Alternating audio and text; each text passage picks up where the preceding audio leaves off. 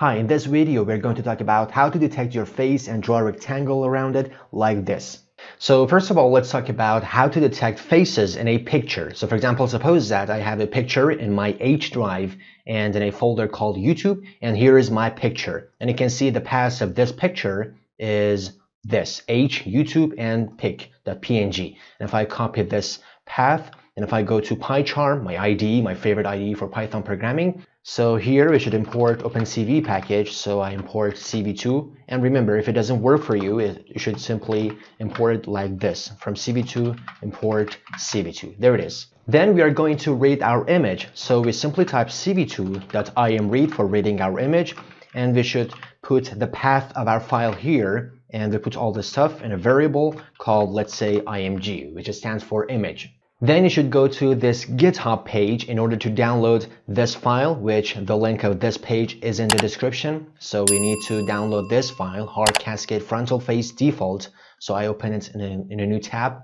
Then I click on this raw button, and then I should press Ctrl S in order to save this file. So for example, I want to save it in this path. So I click Save. So here is the file. Right click on it, go to Properties, and then Security, and here is the absolute path of this file. Copy this path and go to the PyCharm. And now here we are going to use that path. And then we want to build our model, so we simply type cv2.cascade classifier, and we should pass the path of that file, and we build our model. And then we want to detect the faces, so we simply type model detect multiscale, and we should pass our image. And then it's going to detect the faces, which we are going to store all that stuff in a variable, let's say, called faces. Then we are going to draw rectangles around each face in our picture. So we simply use a for loop for every face. So we simply type for x, y, width, and height in faces.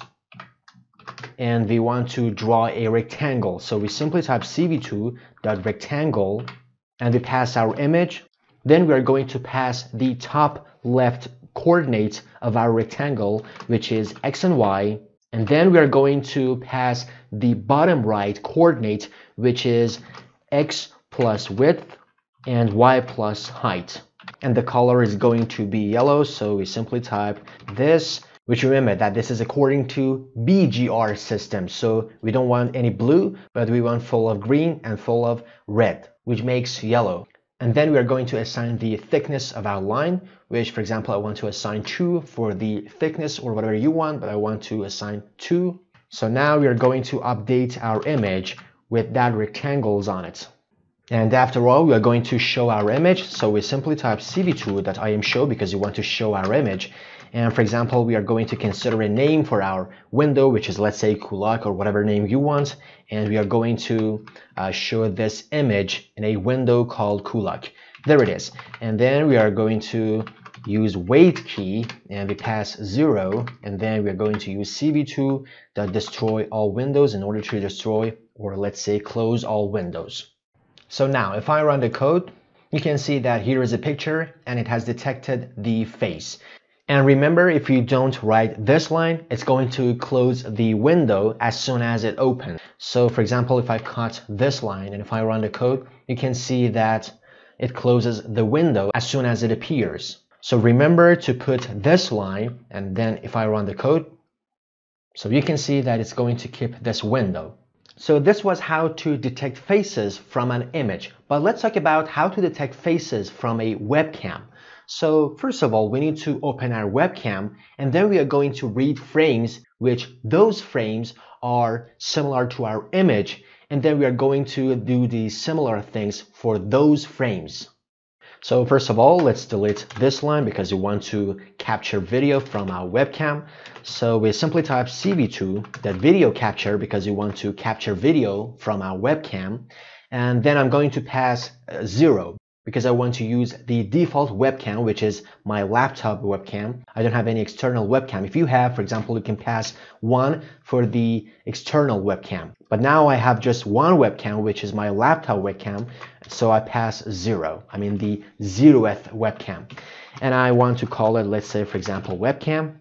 Then we are going to use a while loop in order to read frame from our webcam. So we simply type while true, and then we are going to read frame from our webcam. So we simply type webcam.read, and it returns two values, which the first value is whether it's successful or not, and the second one is our image, or let's say our frame. So that's it. Here's our image. So now we want to indent these lines, and let's remove these spaces. And also we want to change this 0 to 1 because we want to wait for 1 millisecond. And if in that 1 millisecond, for example, the user has pressed, let's say Q, we want to break all this stuff and we want to stop the process. So we simply type if the key, which is pressed, is equal to Q, we want to break the while loop. And then after all, we are going to destroy all windows, and also before that we are going to release the webcam because maybe another program wants to use it. So there it is. You can see that it properly detects my face, and also if I move my head you can see that it works properly.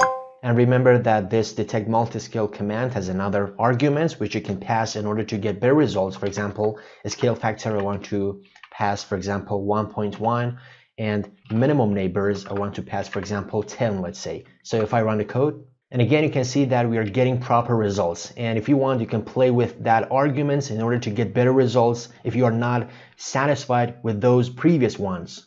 And as I mentioned earlier, you can press Q on your keyboard in order to close this window. There it is. Wait, I suggest you to watch this video as well, and please make sure to subscribe and click the bell next to it to be notified of every new video. Thank you.